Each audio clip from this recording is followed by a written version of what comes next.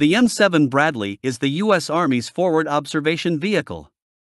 It is based on the M2A2 Bradley ODS infantry fighting vehicle chassis. This variant was specially designed to replace the M981 FISTV forward observation vehicle, based on the M113 armored personnel carrier chassis. Its official designation is M7 Bradley Fire Support Team Vehicle, or M7 BFiST. Though it is a forward observation vehicle by its function. Development program began during the mid-1990s. In 1997, testing of pre-production vehicles began. Low-rate initial production contract was awarded in 1998. Deliveries of the M7 vehicles to the U.S. Army began in 2000. By 2001, a total of 49 vehicles were delivered to the U.S. Army. These were rebuilt from M2A2 Bradley ODS infantry fighting vehicles. The U.S. Army also tested M3A3 Bradley armored reconnaissance vehicles, rebuilt to the M7 standard. Some sources report that only 55 M7 Bradley forward observation vehicles were ever built due to limited funding.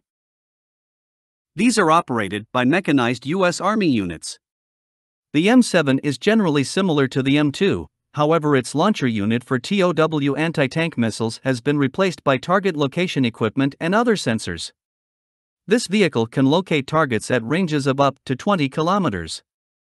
The M7 calls artillery fire or guides precision-guided munitions on the designated targets. All target designation is performed from within the vehicle under armor protection. Vehicle also carries portable equipment for dismounted observers. The M7 is a point-and-shoot and point-and-lace system. It obtains precise range information to the target via its laser rangefinder and other sensors. It estimates target coordinates with a push of a button.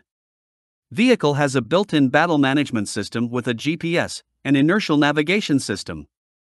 This system determines location of the vehicle on the map, as well as target's coordinates. The M7 calls to fire nearby artillery units via a digital battle management system. There is an identification system which prevents calling fire on friendly units. On a number of occasions, the M7 demonstrated that it can put precision indirect fire on the target with standard 155mm artillery shells. Standard shells land within 50 meters from the designated target. In case with guided munitions, it illuminates the target by a laser beam, allowing the laser-guided munitions to detect and hit the target. Furthermore, this armored vehicle can target artillery while on the move. The M7 features a dramatic improvement over the previous M981 forward observation vehicle. The M7 is operated by a crew of 4, including commander, gunner, driver and forward observer. Compartment that was once used by the dismounts has been rearranged. Communication station for the forward observer was installed there. This forward observation vehicle retains the 25mm Bushmaster chain gun. This weapon has a dual-feed system and fires both high-explosive and armor-piercing rounds. The gun is fully stabilized and can fire accurately while on the move. There is also a coaxial 7.62mm machine gun. The M7 mainly uses its weapons for self-defense. This vehicle has a welded aluminum armor hull.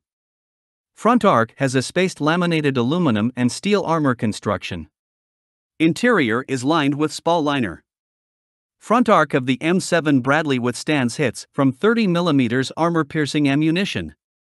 All-round protection is against 14.5mm heavy machine gun fire. Add-on explosive reactive armor blocks can be fitted for protection against anti-tank rockets and missiles. Vehicle has enhanced protection against landmines and IED blasts. Crew members are seated on energy-absorbing seats.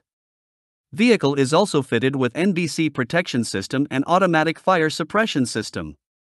The M7 Bradley is powered by a Cummins VTA 903T600 diesel engine. Developing 600 horsepower engine is located at the front.